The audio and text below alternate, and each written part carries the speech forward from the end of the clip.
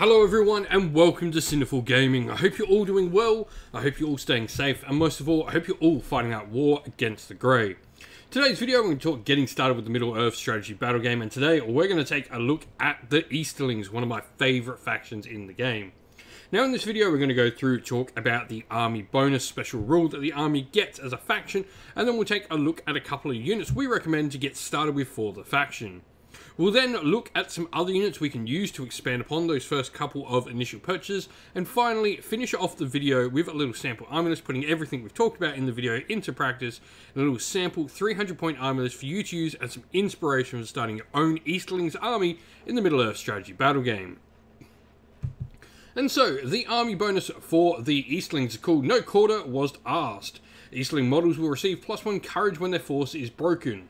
Additionally, once per game in scenarios where a dice is rolled to see whether the game ends, so long as there is at least one Easterling hero alive and on the battlefield, the Easterling player may choose to have the dice re-rolled if the scenario ends before they wish it to.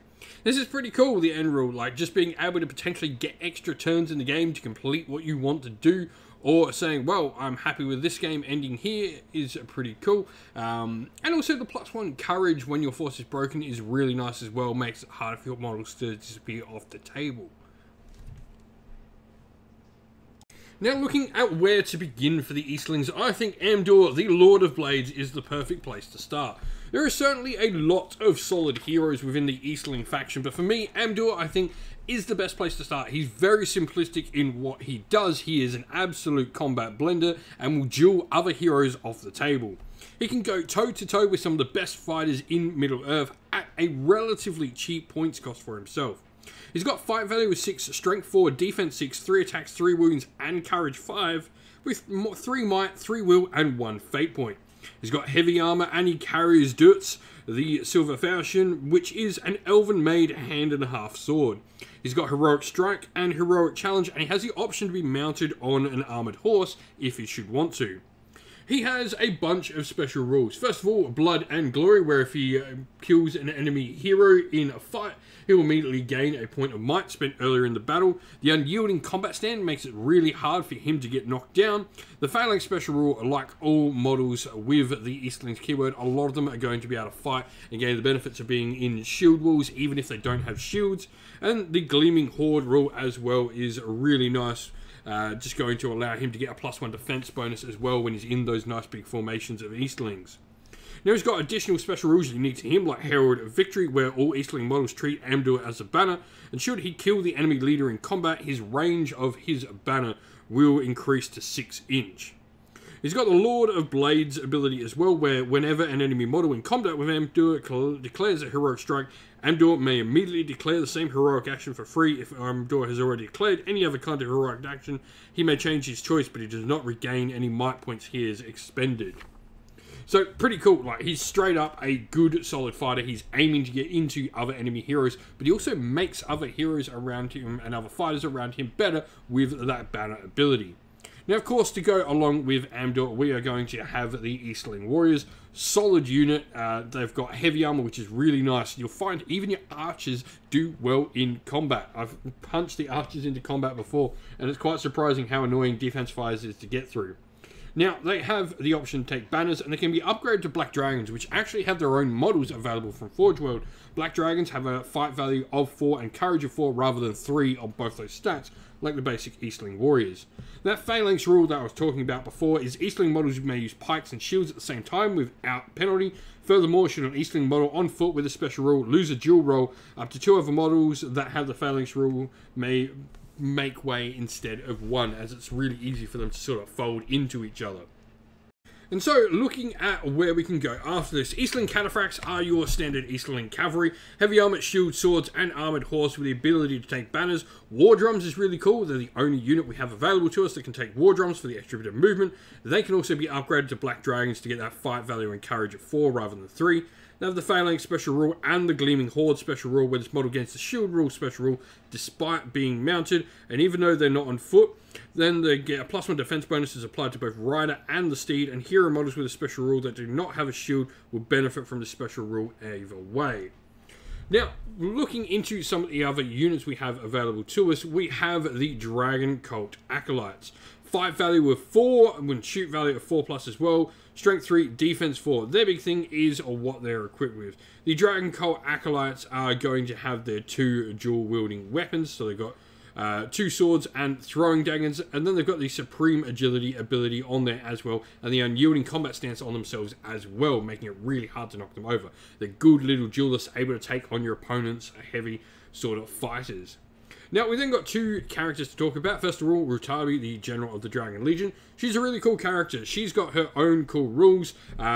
She is probably up there, I think, for starting with Amdur if you like her model better, or she's more available for you. She is certainly a good replacement for Amdur, coming in at a similar points cost, a little bit cheaper, in fact. Now, she has the Show No Mercy rule, where strikes against an enemy model that is trapped, she can reroll failed wound rolls. She's got the Phalanx, she's got Master of Battle 3+ instead of Amdur's Master of Blades rule, so she can sort of change up what abilities, but she's requiring to have to roll that 3+, and she has Unyielding Combat Stance as well, with a 5 value of 6 there as well. Now, Borogir the Conjurer is a spellcaster available to the Easterlings. He's got a bunch of different powers from Blade Wrath, Fury, Easterlings, Enchanted Blades, and Tremor. Heavy armor and an Easterling battle stave, which can be used as a spear or 2-handed axe. And the Sorcerer's Adept, where each time he rolls a natural 6 when making a casting test, he'll regain a point of will spent earlier in the battle. Now, lastly, I want to talk about the Dragon Emperor of Ruin. This model is absolutely amazing. Now, it's got its own unique way of working. So, you've got the Royal Palanquin, where it's carried by 6 black dragons, each armed with shield and sword. They do not take any space in a warband, including the Dragon Emperor. Now, this is a mount for the Dragon Emperor of Ruin. However, it does not act like normal cavalry, and therefore cannot confer the cavalry keyword to the Dragon Emperor. Instead, it's treated as if it were an infantry model. Now, when the Royal Palanquin has 3 or more wounds remaining, it moves as normal. Reduced to 2, it has a movement of 3 inch. And if it has only a single wound remaining, it can't move at all. Whilst the Royal Palanquin has 3 or more wounds remaining, it moves.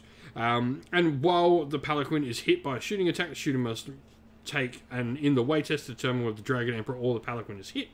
If the Dragon Emperor dismounts from the Royal Palanquin for any reason, or is slain whilst riding the Palanquin, replace the Palanquin with a number of black dragons equal to the number of wounds it has less. Now, it confers a bunch of different rules to the armor, where it can confer banners out, it can give +1 fight value. This does stack with black dragons, so it can make some really good fighters. You've also got, other really cool abilities as well. They're just going to add so much to your army. This is a massive force multiplier piece. And so here we have our sample army for you.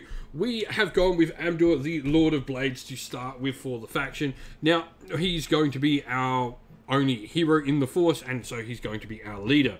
In his warband, we have 3 Dragon Cult Acolytes. These are really great at taking out, your opponent's other sort of good troops. So if you're playing, Gondor, like good at taking out, some of their Palace Guard, or taking out Knights of Dol Amroth, and all those sort of things. They'll go toe-to-toe with them with some cool rules. We then have a bunch of Eastling Cataphracts, 4 of them, 1 of them with the War Drum. And then we've got all of them upgraded to Black Dragons as well. We then have a few Eastling Warriors, 2 of them with bows. They're not upgraded to Black Dragons. The other 4 of them, 2 with pikes and shields, and 2 with swords and shields, all upgraded to Black Dragons as well, for a nice 13 warriors, but 13 really, really good warriors, led by Amdur, who is a solid fighting hero. There's going to be, a lot of victories, and you might struggle against maybe hordes that are just going to put so many attacks into you, but you've got really, really strong fighters that are going to be hard to take down. If you've been playing with the Eastlings in the Middle-earth strategy battle game, let us know how you've been going and what you would do down in the comments below. And so that's the end of the video. We hope you all enjoyed the video. If you did, please don't forget to leave a like and subscribe to the channel if you haven't already, and drop a comment down below in the comment section letting us know what you enjoyed about the video.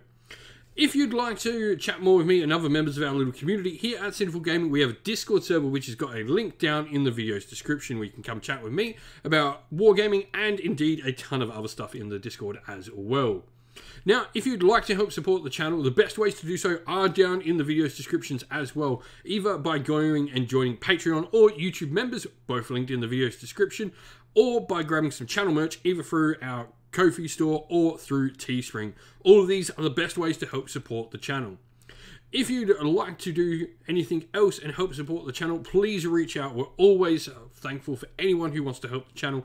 Thank you to our Patreon and YouTube members. We'd like to give you all a shout out for being such amazing supporters. So thank you to our Patreons, Christian Weir, Soren, Kenny Lyle, Outer and Shot First, Andrew Bowen, Nathan Fee, The Rising Ape, Cure Dynamic, Anthony B, JJ Austrian, Average Wargamer, Domir, Mark Harvey, James Cater, Bloobs, Benjamin Swallows, Red Martin, Kevin Bowman, and Iron Grinch, and to our YouTube members, Green Roots Gaming, Ronya, Locke Lorick, The Johnny84, David Ellsworth, Wolfric Nick, Broken Chef, Ariana Edwards, Revenar, Pink Nico Fire, Robin Mankiller, Monty's Tabletop, Terrain, John Castle, Davis Weir, and James South. And lastly, a special thanks to Lady Witchfox Art, who does all the amazing artwork for the channel. Couldn't do what we do without you. Thank you all once again for watching. Stay safe, stay well, and most of all, keep fighting that war against the grey. Ciao for now.